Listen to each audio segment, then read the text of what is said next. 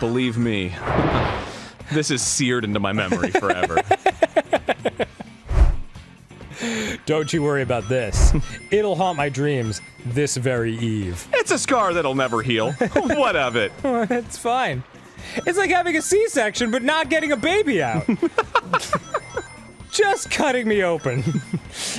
Just cut me open, insert Sonic inside, and close the flap.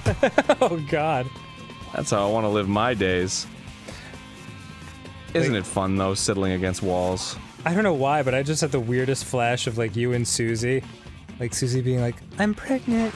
And then you're all excited and you go to the doctors and you get the scan and you're looking at it on the charts and it's a copy of Sonic and the Secret Ring. And you're like, no, no!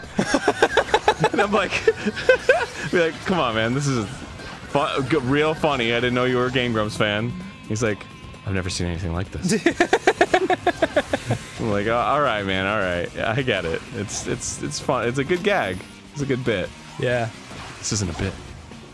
I'm gonna have to call my superior right away. Yeah. He must see this. And you're like, give me all the drugs until I die. It's like, you're gonna be stuck with this forever.